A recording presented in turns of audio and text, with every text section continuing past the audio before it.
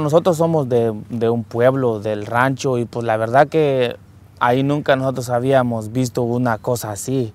Y en ese instante pues uno teme por su vida, y mucho menos de que, por ejemplo, mis hijos apenas tienen 6 y 10 años y ellos no pueden como ver ese tipo de cosas porque prácticamente pues como nosotros no estamos acostumbrados a ver esto. Y para nosotros, según aquí en Estados Unidos, no existía eso.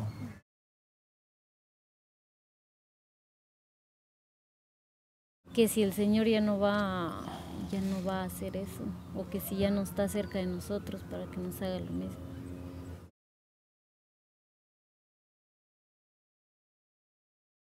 Pues al principio sí tardamos con el temor como unos 2 o 3 meses, porque en realidad nosotros no sabíamos, porque al Señor se lo llevó el policía, pero nosotros no sabíamos si todavía él estaba preso o ya había salido.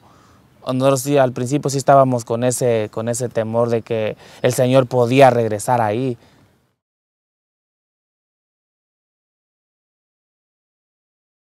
Sí, porque la verdad que yo pienso que si nosotros le hubiéramos hecho lo mismo a él, hasta deportados hubiéramos aparecido nosotros.